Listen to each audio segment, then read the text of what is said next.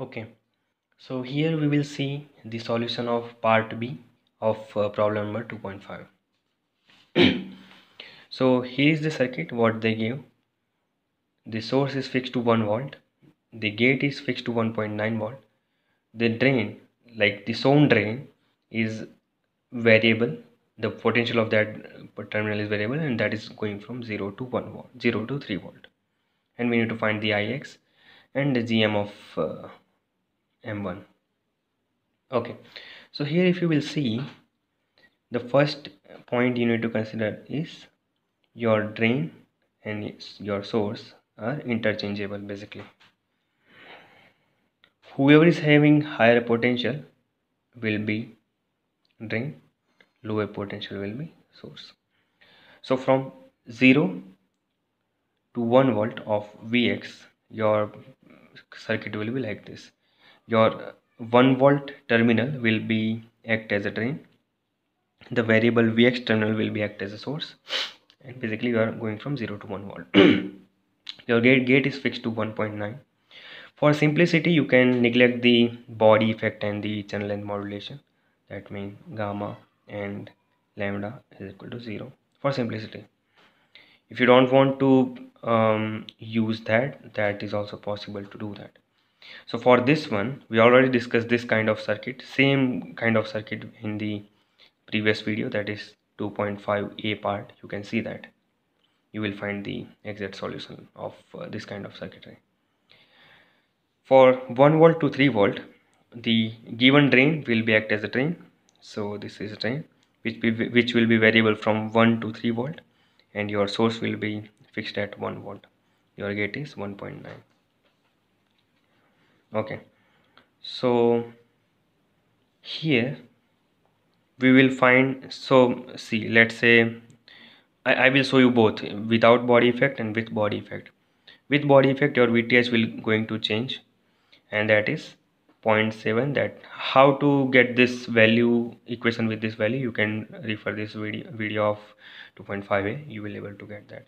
Basically, this is the equation of new VTH, that is VTH 0 plus gamma in bracket under root 2 Fermi potential plus VSB minus under root 2 Fermi potential bracket over.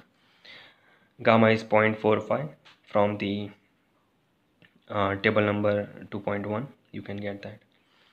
0.7 plus this value will be going to have 0.893. Just cross check it once again from your side.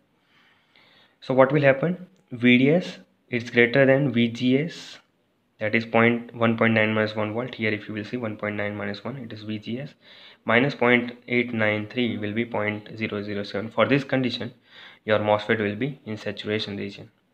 If you are neglecting this body effect, your VDS should be greater than 0.9 minus 0.7. VTH is 0.7, so it is greater than 0.2. If your VDS is greater than 0.2, your device will be in saturation, and ultimately your Vx will be greater than 1.2 for device in saturation.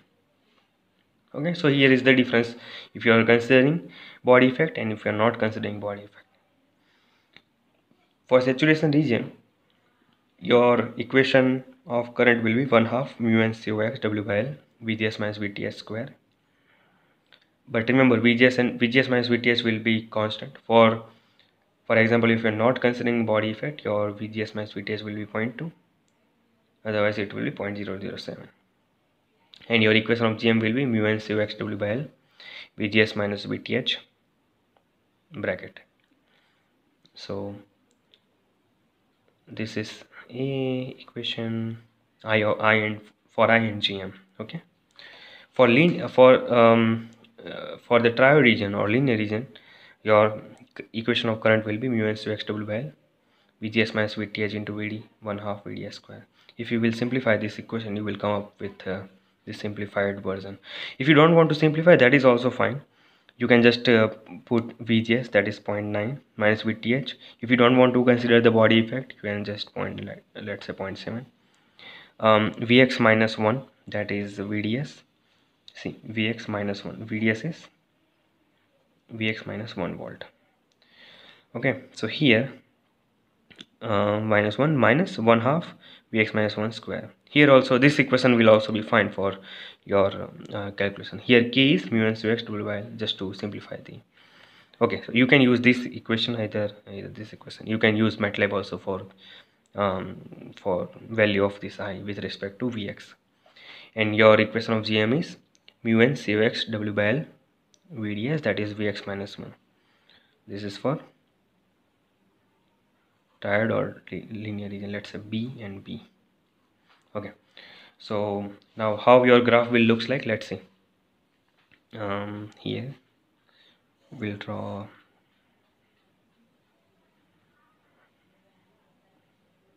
ID versus Vx. This is 1 volt. This is saturation point with respect to if you are considering or not considering. Let's say you are not considering, that is 1.2. So up to that it will follow like this, and after this it will be straight line if you are not considering the channel length modulation, and up from 0 to 1 volt it will follow the linear graph as shown in 2.5a. Okay, so here somewhat confusion is going on, so I will just redraw it just to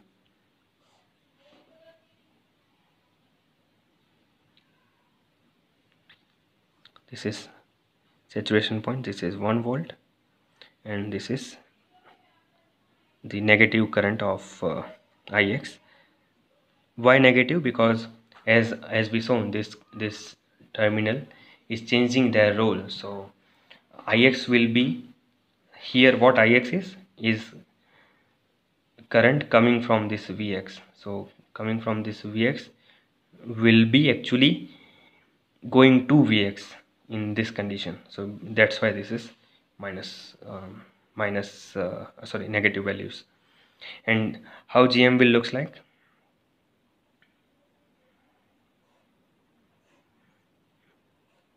this is the there is no square term here, so it will be straight line from the saturation point. It is like some constant value.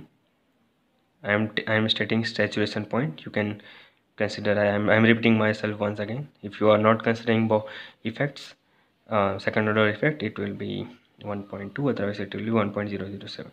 This is 1 volt, and it will be follow the somewhat straight line in the. And one more important thing, in the video 2.5a part, I considered body effect as well as channel length modulation also. If you are neglecting that, your line will be very straight here for GM. This is GM versus Vx. This is ID versus Vx. This is actually Ix versus Vx. Huh? I am sorry for that. ID will be actually in positive. So if you are really plot your ID in your Virtuoso or maybe whatever software it will become like this. Don't be surprised if you are simulating this, because ID will be always positive. If you are changing also, ID will be positive only. So instead, let's see, let's say Ix. This is Ix versus Vx, and this will be negative. This is the right. This will be wrong, but in simulation, in real simulation in Virtuoso, you will get this kind of graph. Don't be confused for that. Gym will be looks like this almost. Alright, so this is the solution of part B of 2.5. We will see part C after this. Thanks.